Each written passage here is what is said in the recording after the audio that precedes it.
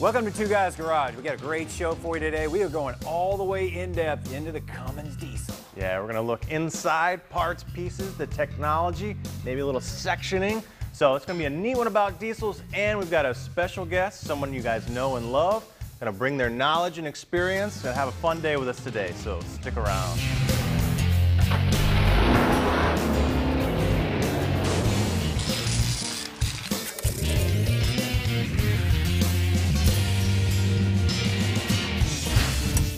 I got that tightened down. Now, there's not a lot of maintenance on a diesel pickup, but you do have to change the fuel filter really often, 10, 15,000 miles. Yeah. And otherwise, you're going to have real trouble in your system. These things give you a lot of love, so you might as well give a little love back. And this guy's got a few bugs in it, might as well clean it out, Just too. got back. Hey, there he is. There he is. Man, you got diesel fuel all over. What are you doing? Yeah, I got grime on me. How you doing, man?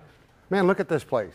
You got a nice mural on the wall. You got new fab equipment. You got the shop all cleaned up. Well, hey, you took off. We made ourselves at home. I guess you did. You're sending me a message, huh? So how's it been going? Good. What have you been up to? I'm here working. Yeah, well, I've just been having a little fun, cruising around, going to car shows, been shows all over the country, and working on my hot rods a little bit. Very cool. That sounds like fun. Can we go? Because we're doing a lot of work on this side. Yeah, last time you guys were doing a lot of work, it was a dream and you woke up. I know you've had great success with this truck, and I've seen you on the road too, by the way. Oh, yeah. Hauling with this thing with your trailer behind it, but you didn't even hear me drive up, did you? You kind of snuck up on us this time. I got something real neat to show you. Let's take a look. Oh, no. New toys.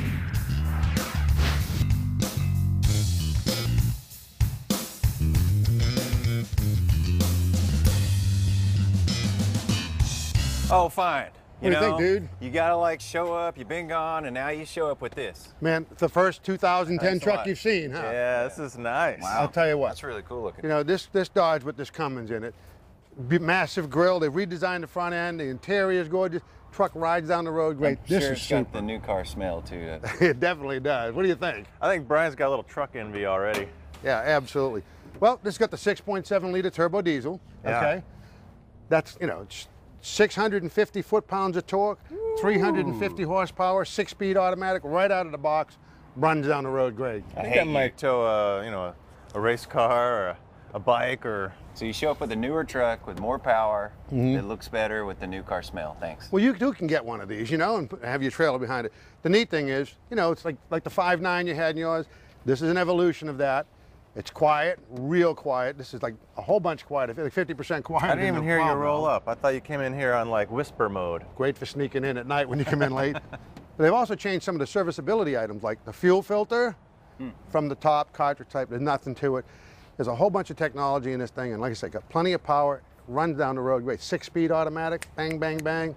Yeah, these It's trucks neat. drive amazing. Yeah, I like they do. this inline. You can really get down in and kind of service things and get to things, Yeah, it's pretty neat.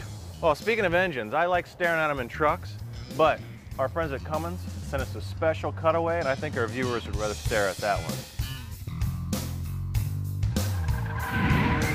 I really like how they got all little different colors, so you know what's going where in this thing. This is a beautiful cutaway. There's no doubt about it. Hey, welcome back. Cummins was really great to let us borrow their cutaway engine.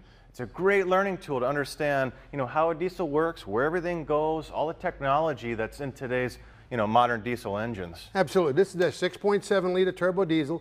It's an evolution of the 5.9B engine, which has been around for a long time. It's known for dependability, durability, it's rugged. And what they do is they made these engines, of course, a lot quieter.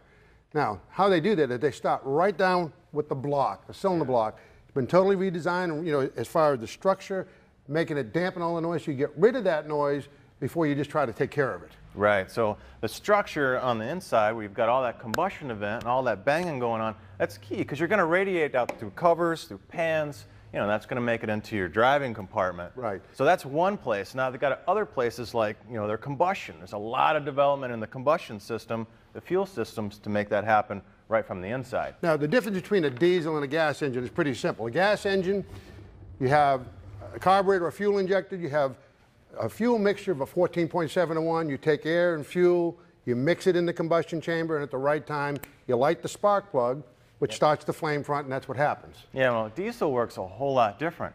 So on a gas engine, you've got a throttle, controls the amount of air. You always have a precise mixture, air-fuel.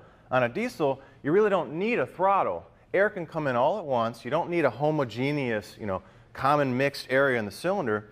What you do is you let all the air come in, and your load, how much performance and power you make, is purely by fuel control. So how much fuel you put in, that's how much gets burned.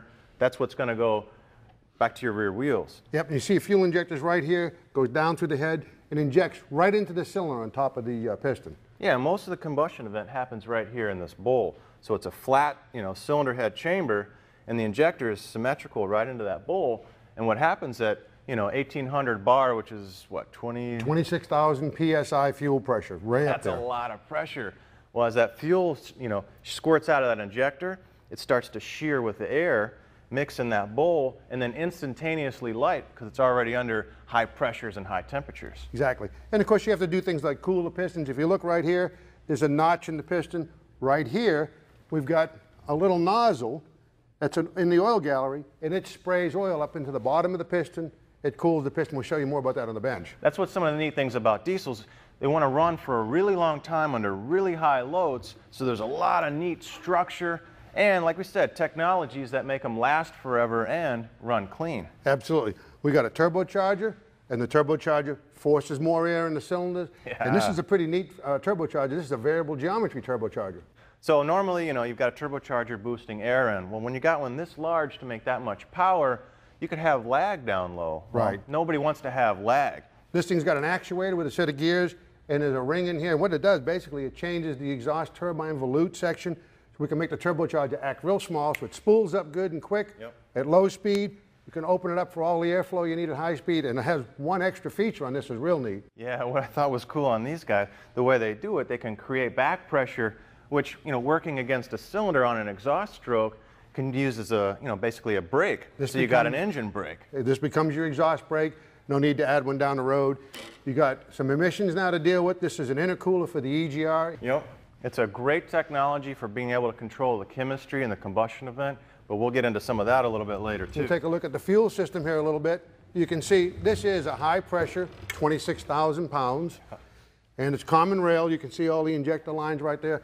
That means all the injectors have constant pressure on it, and of course they're electronically operated.